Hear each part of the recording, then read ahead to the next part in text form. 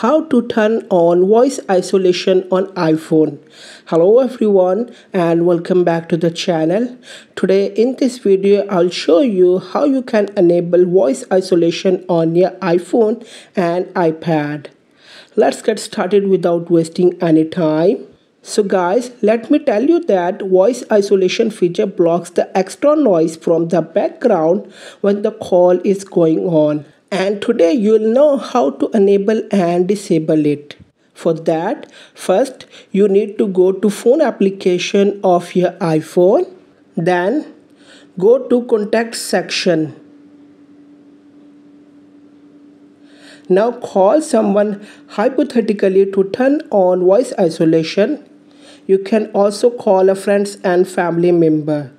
Once the call is connected, then open Control Center.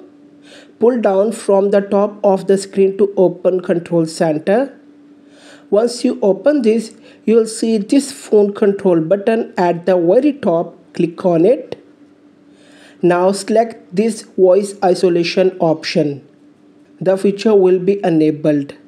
Now, whenever someone calls you, the voice isolation feature will filter out the background noise. That's it. Like, share and subscribe to the channel. Thanks for watching the video.